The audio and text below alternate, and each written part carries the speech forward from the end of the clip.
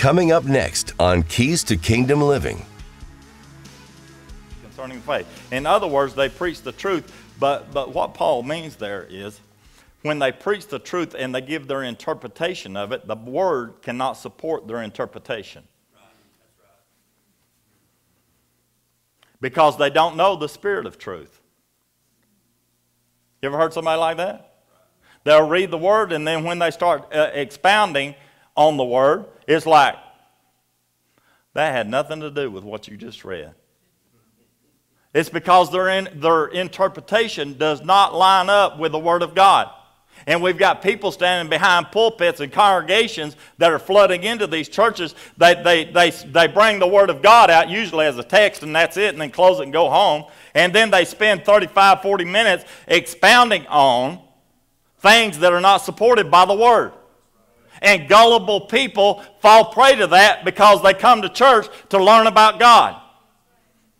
But the Bible says, work out your own salvation with fear and trembling. They're going to stand on the judgment day and give an account for leading people astray, but you're going to stand up before the same judgment seat if you're not saved and give an account for why you didn't want to study to show yourself approved. Amen. Paul warns us about following ministers who may preach the Word of God, but their judgment or opinions aren't supported by that Word. They twist the Word to fit their wicked ways and to hide sin that is in their lives. Paul goes on to tell the believers of his time that they knew his doctrine. Read on. But you have carefully, verse 10, but you have carefully followed my doctrine. Do you see that? That's the gospel according to Paul's what he's talking about, where he got off the Word and he expounded on things. He said, that's my doctrine. You have known and followed my manner of life. Right? Purpose, my faith, my long suffering, my love and my perseverance. You've seen me in my afflictions and my persecutions, which happened to me at Antioch and Iconium, at Lystra. What persecutions I endured, and out of them all the Lord has delivered me. See, he's given his credentials that shows that he is a true apostle. Not like some of these fruits, flakes, and nuts that blows in, blows up, and blows out. Right? He says, you've seen me. I've worked with you. I've lived with you. You've seen my doctrine, that it is true. It does hold up. Ministers today have lifestyles that don't line up with God's Word, and neither do their doctrines. We're living in a time that Jesus and Paul both warned us about. Men are lovers of themselves more than God and are deceiving God's people and leading them astray. Turn with me to 2 Peter chapter 3.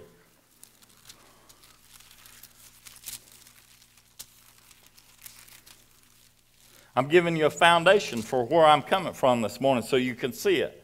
Let every truth be established in the mouths of 2 or 3 witnesses.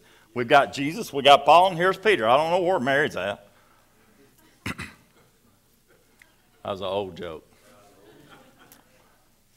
2 Peter 3, beginning with verse 1. Beloved, I now write to you this second epistle, in both of which I stir up your pure minds by way of reminder, that you may be mindful of the words which were spoken before by the holy prophets, and of the commandments of us, the apostles of the Lord and Savior. Knowing this first, knowing what first? That scoffers will come when? In the last days, according to their own what? Wait, isn't that what Paul just said there in Timothy? They're doing it according to their lust, not the leading of the Holy Spirit. These scoffers will come in the last days. What are they going to do? Saying, where is the promise of his coming? For since the fathers fell asleep, all things continue as they were from the beginning of creation. And for this they willfully forget. Wow. Where's the promise of his coming? We've been waiting around.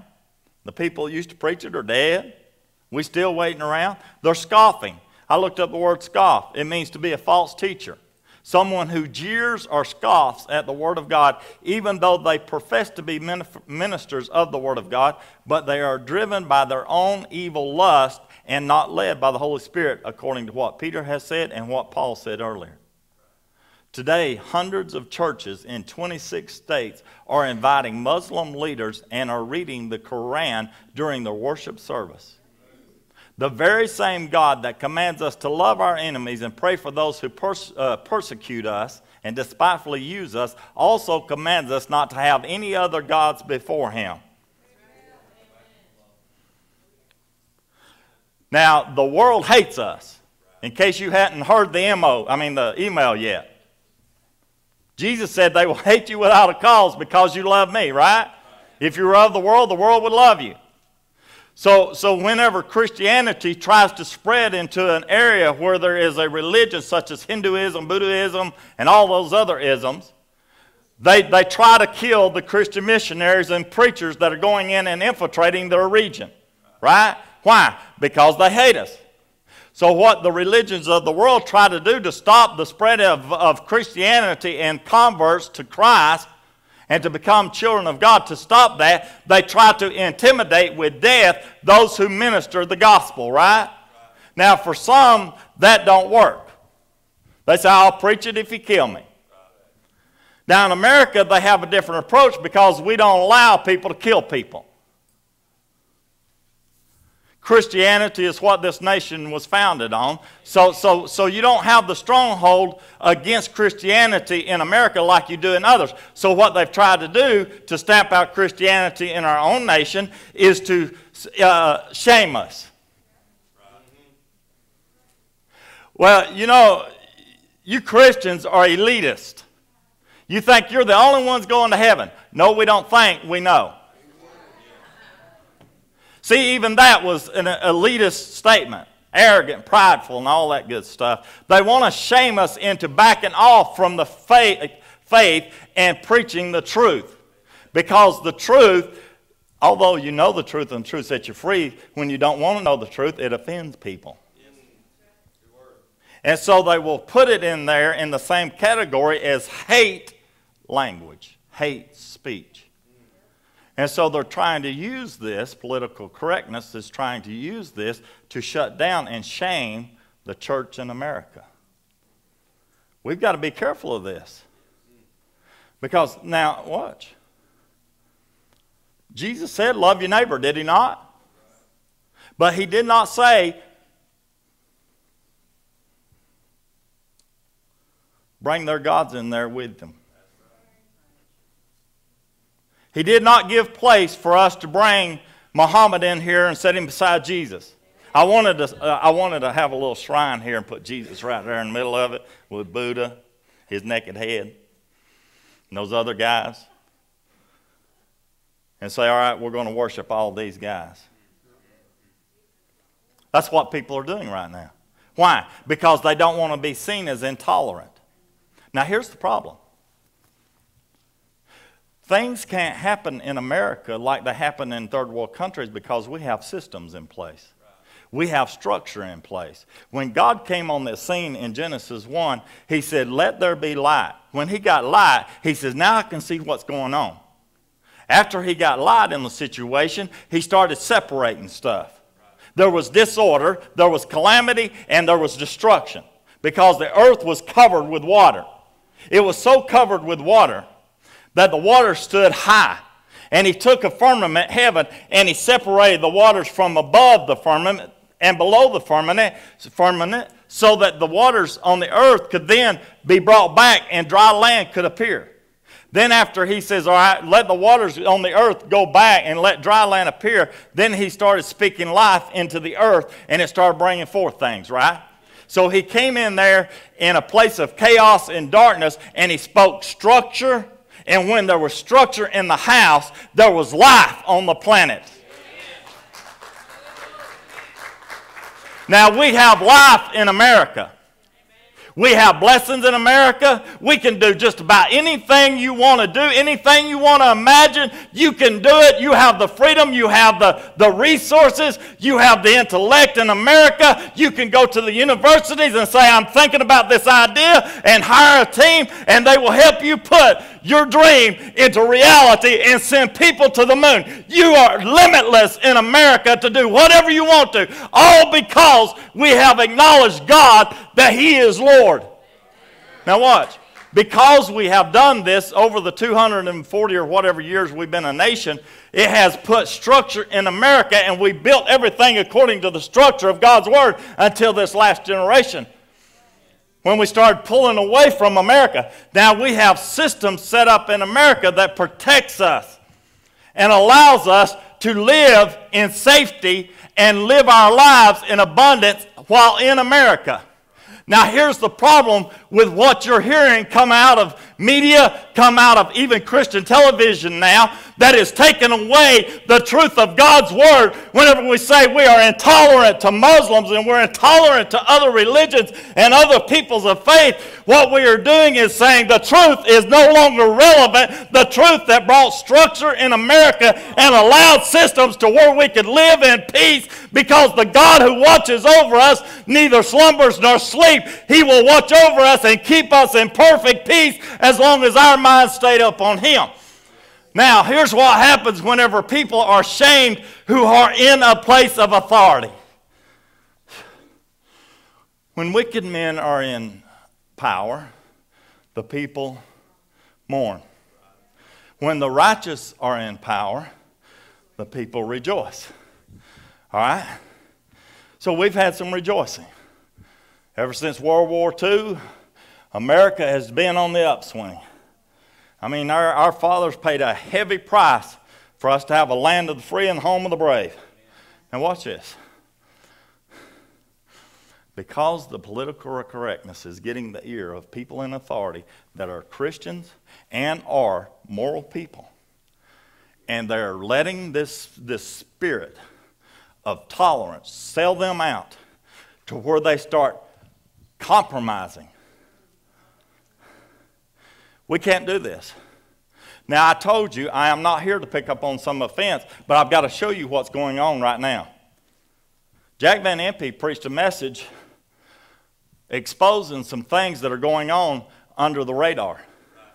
When he named names on TBN, TBN caught the first one, watched it, and shut him down on the second and censored it. Now, wait a minute.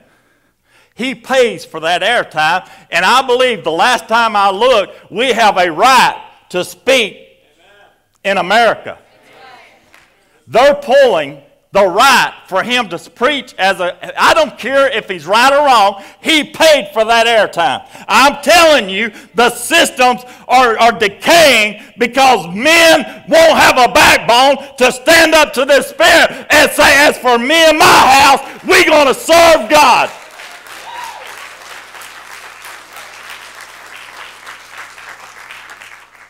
We love them, but we don't agree with them. Parents, you love your kids? How many of y'all agree with them? Kids, you love your parents? I don't see a hand up yet. Do y'all agree with your parents? See, we can love each other, but we ain't going to agree with each other. We ain't bringing Muslims in here and say, all right, you read the Quran, we're going to give you equal opportunity and equal access to defile the minds of people. All that does is breed corruption. It's confusion, and God is not the author of confusions, I believe is what the Word says. And so, now there's, Lance Wallnow does excellent teaching on the 7 mountains: entertainment, education, government, worship, and he lists all of them. I'm not preaching his sermon, I want to bring in this point up. As each mountain represents systems that cause America to be supported and to allow us to flourish as citizens of America, which is our right. As these systems are infiltrated by this political ideology of correctness to please man and not to offend anybody that's outside the faith of Christ, as we do that, we are letting down the walls that help keep this nation going. Now, I don't have a problem in the world outside this church of going and sitting down on a panel and debating theology with any religion. I don't. Because Moses went in there with Pharaoh, and he said, I'm going to debate with your spirit of religion called magicians. Now, y'all bring out y'all's arguments. They threw down the rod, and they turned into serpents. And Moses says, all right, Aaron, throw down your rod. Let's hear your debate. So he threw his debate down, and it ate up all of the magician's rod serpents. See, when the showdown comes to it, and there's a debate, a true debate, an honest debate, then people are going to see the truth, that it is the truth.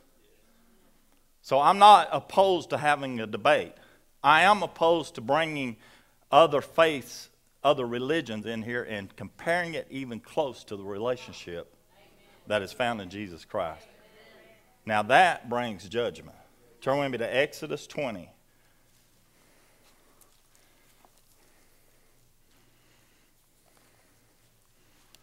We are seeing, when you see so many churches in America allowing the presentation of the Muslim faith, the Judaism faith, when you allow this to come into the house of God, we are seeing with our own eyes a return to the days of Elijah, in which Ahab, the king of Israel, and Jezebel, his wife, opened up Israel to Baal prophets and Baal worship. The worship of Baal, listen to me, the worship of Baal caused a drought in Israel for 42 months, and at the end of that drought, there was a showdown on Mount Carmel. Now listen, Exodus 20, verse 1. You don't do stuff like this and think God don't see it. You going into the house of God. See, now I said a while ago, I ain't going to debate them in here.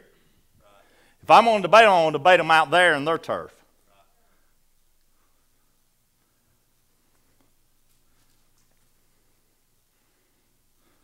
Exodus 20, verse 1.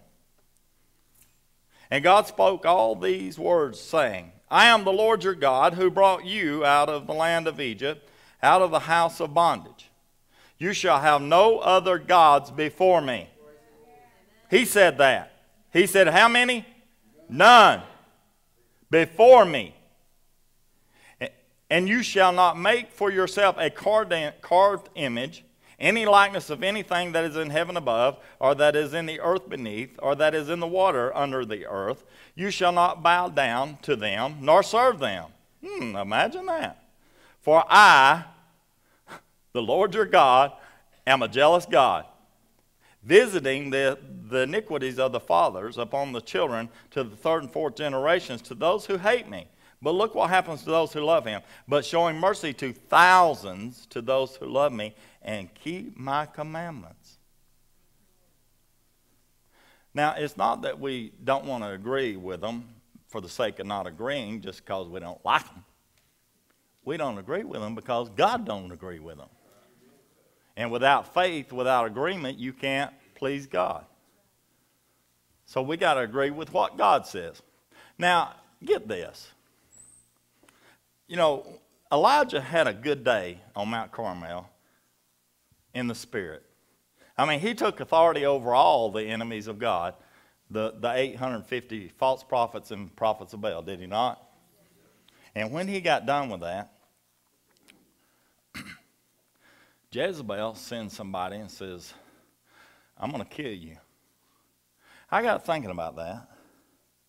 You know, when you agree with God, and through God's power, you see your enemies destroyed, you're the one who becomes the culprit. And he's like, all right, God, I just did your service. Now I'm on the top 10 most wanted. It's like, when you obey God and you speak truth, like I'm doing today, it sets you at odds with the God of this world and the rulers of this age who don't like for the truth to go out, because when people know the truth sets them free. And he wants to hold them in bondage like Pastor Greg was talking about, and we got to come out from under that bondage. Now, some people may think this is a game, but your souls are at stake. He says, don't bow down to them. Don't give them place. Don't do it. It's one thing for the church in America to commit sins, and we've done plenty of that, immorality, right? But when churches in America turn the sacred altar of God into a service of idolatry and tell their followers to join in and participate, we have just crossed a line in this nation that we've never crossed before, and it will have serious ramifications. How do I know that? Read the Word. Doesn't it say in Romans 9 and 10 that God gave Israel as an example of what not to do? Doesn't it? What happened when Israel went after idolatry? Did God bless them and get a warm, fuzzy feeling with them? No. He punished them. He says, you are blessed, and you're blessed to be a blessing. But if you go after other gods, you are cursed. How much more cursing can America stand before it disintegrates? Somebody needs to wake up.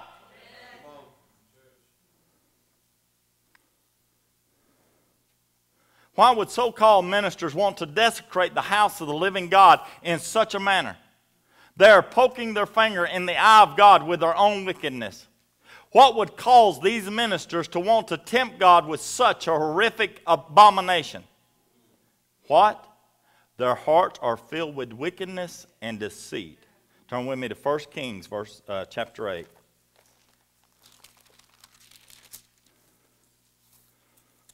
1 Kings 8.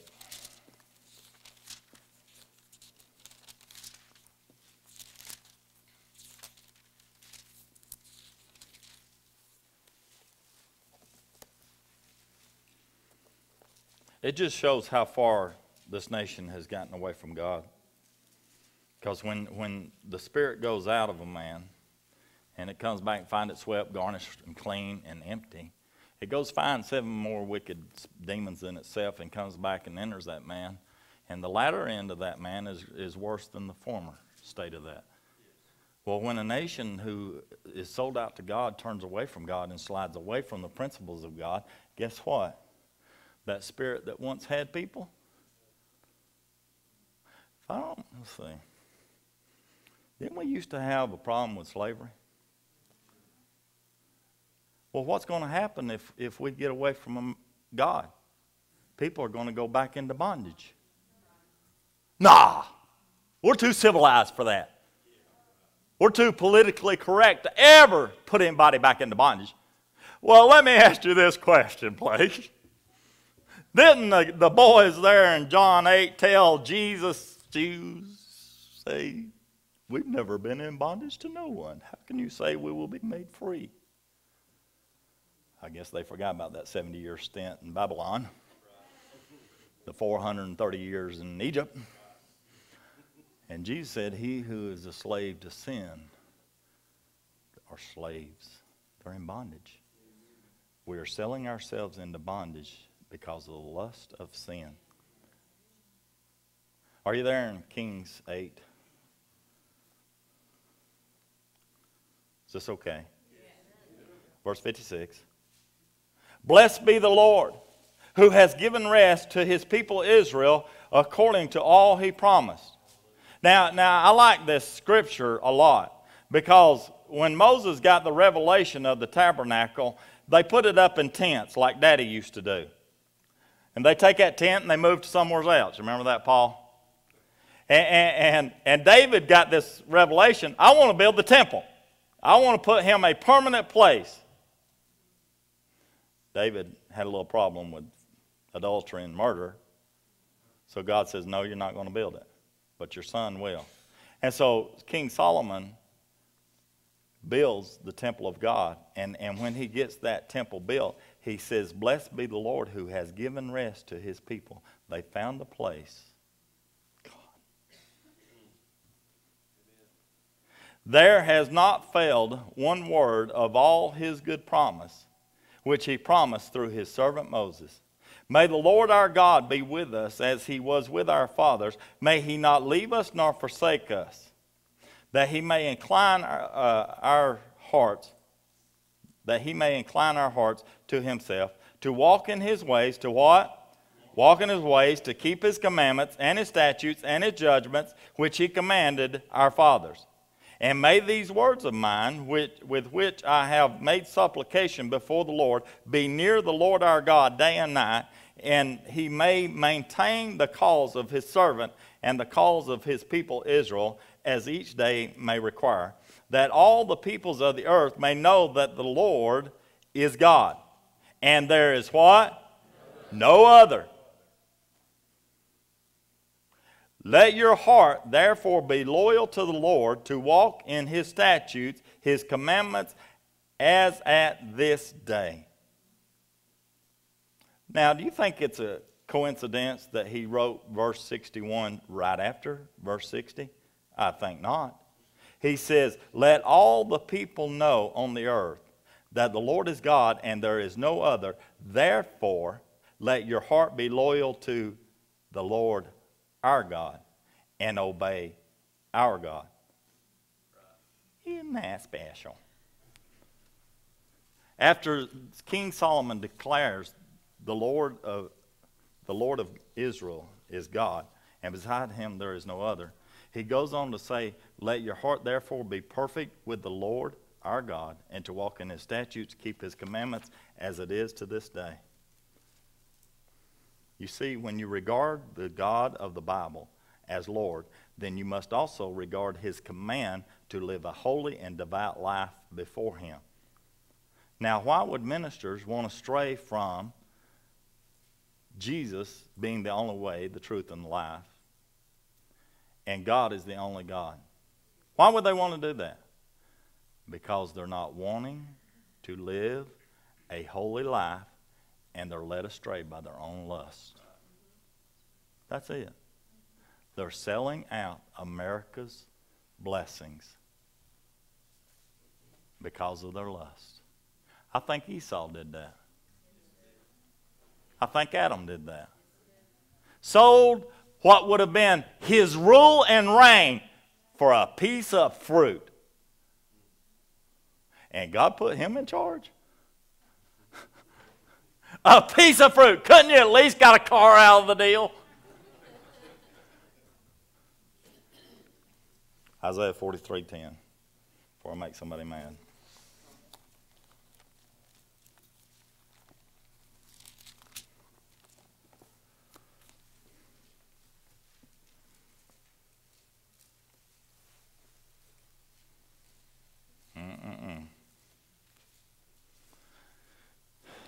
It says in Isaiah 43:10, you are my witnesses, says the Lord. So who's speaking here?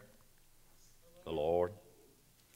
And my servant who I have chosen, that you may know and believe me, and understand that I am he. Before me there was no God formed, nor shall there be after me. I, even I, am the Lord, and besides me there is no Savior. I find that interesting that he's talking about Lord and God, and then he ends up saying there is no Savior. I have declared and saved, I have proclaimed, and there was no foreign God among you. Therefore you are my witnesses, says the Lord, that I am God. Indeed, before the day was, I am he, and there is no one who can deliver out of my hand. I'll work, and who will reverse it? Our God is Lord, and beside him there is no other. We need to worship the Lord and ask him for mercy and not judgment on our country. Stand to your feet. For 2,000 years, people have wrestled with who he is. Embark on a journey with Pastor Asa Dockery in his new book, The Greatest Revelation. To find out more about the true identity of Jesus, order online now at whcnorth.org. When you sow into this ministry with a gift of $50 or more, Pastor Asa wants to give you his latest audio series entitled Discipleship 101, Making Disciples of All Nations, and as a bonus, his latest book, The Greatest Revelation. Can't seem to find time to get into God's Word? Need an encouraging word at the right moment? Pastor Asa's daily devotions are available on our website at whcnorth.org. Use the Devotions tab and simply add your email address in the box provided, or download the app for your smartphone. We pray that you've been impacted by today's message. If you need more information or would like to contact us, visit us on our website at whcnorth.org or contact us by phone at 706-374-6175. To write us, our address is P.O. Box 968, Morganton, Georgia 30560. Our campus is located at 135 Bud Franklin Drive, Blairsville, Georgia 30512.